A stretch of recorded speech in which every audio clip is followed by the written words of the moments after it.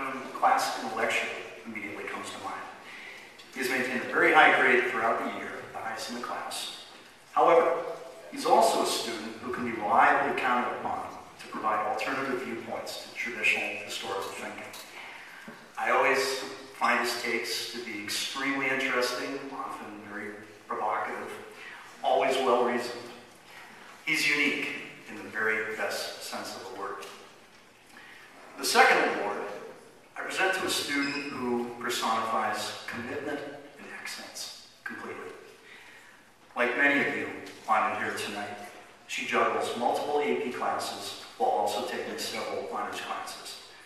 On top of that, she devotes much of her remaining time to training and competing as an elite athlete.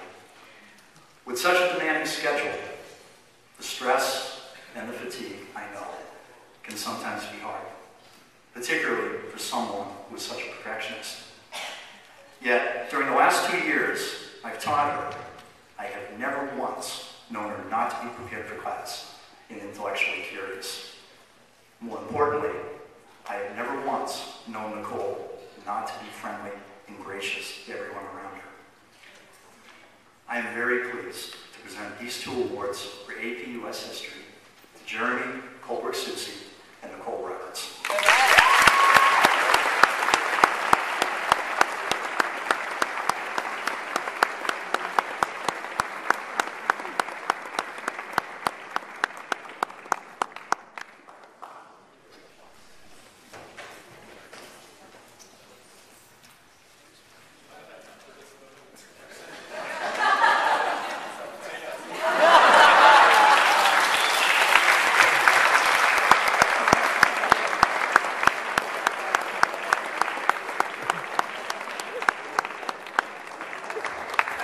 Unique. I'm also presenting the Outstanding Achievement Award for U.S. History 2 Honors. It goes to someone who actually learned a jazz instrument. The main instrument is clarinet, and learned to play the saxophone to be in a jazz band because they asked him to. And he came through, and he's a lead alto player,